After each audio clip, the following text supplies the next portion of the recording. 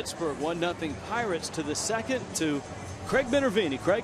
Thank you very much, Rich. Michael Morse was put on the disabled list today with a right ring finger sprain. It's been bothering for a while, as Dan Jennings said, and we've seen occasionally a little wince after a swing. He's been trying to battle through it.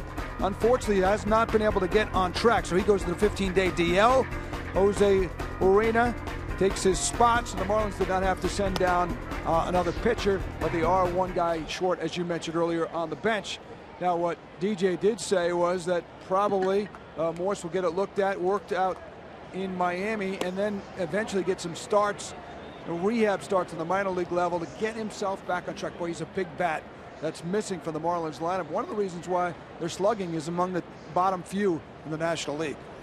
All right, Craig, Jeff Baker in the